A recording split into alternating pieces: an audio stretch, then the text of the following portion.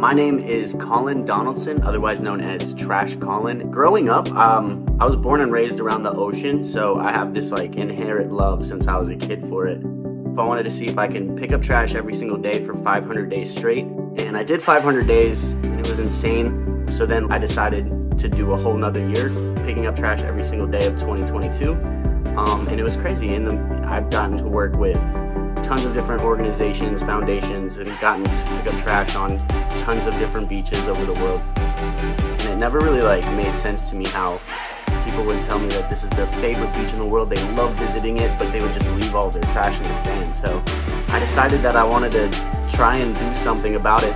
I didn't have a degree in this space or a lot of studies in this space. I just really cared and I threw myself into it. It's been a real crazy whirlwind of learning everything while also educating and making sure I'm not spreading misinformation, but also not spreading climate doom. And I have a very young audience, so I feel almost responsible to kind of provide them steps forward and teach them and educate them in certain areas and help them find their passion and their path to make their own impacts. My videos mainly consist of picking up trash on the beach, raising awareness about sustainability or environmentalism. I try to make it fun.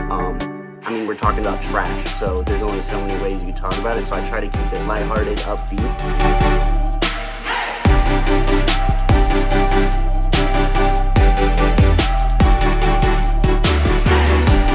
The one thing I would say to encourage anybody watching this is to just find your passion and speak about it. I love the beach, I love playing with sand, and now I'm able to tie into, I love the sand, let's make sure trash is out of it. So just being passionate and really being outspoken on the things you care about is the best way. Everywhere in the world has different issues that they're currently facing.